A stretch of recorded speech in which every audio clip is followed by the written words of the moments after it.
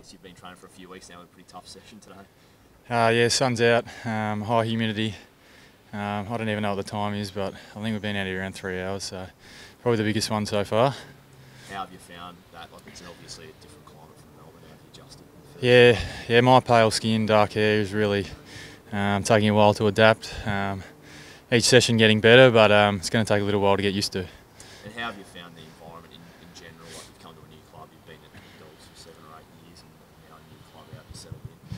Yeah, it's been a good transition actually. Obviously nervous as a new guy coming in, but it's a very young group, and all the young guys are very excited and excited to have a new guy around. So they've been very welcoming so far, and I'm enjoying my time here.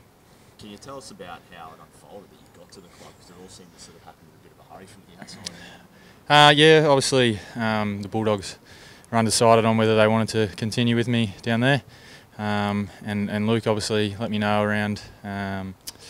It would have been mid-October, I think, just before the final list announcements had to be made. So they let me know, and yeah, received a call from Rocket pretty soon after, and he was keen to reunite things, and yeah, just happy to be here.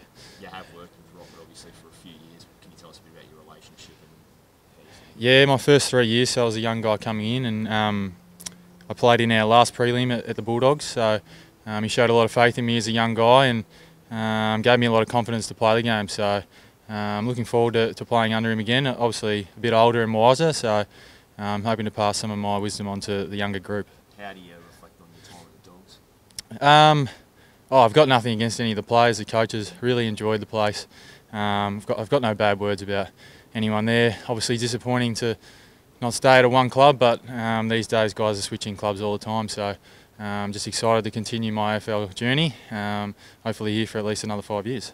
What was your perception of the SUNS when you were with the Bulldogs? Like, before you came here, I guess, what was your perception of the club? Obviously a new club, so similar to GWS, a young list. Like I said previously, a lot of exciting players, a lot of high draft picks and whatnot.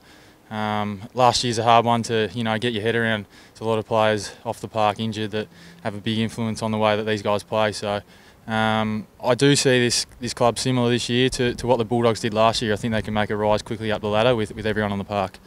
How do you think you fit in, or what has Rocket sort of projected to you as to how you'll fit in? Yeah, obviously I played a lot of wing last year, and Rocket wants me to play forward here, so probably a high half forward, third tall, probably something that they don't have, and they're seeking me to play that role.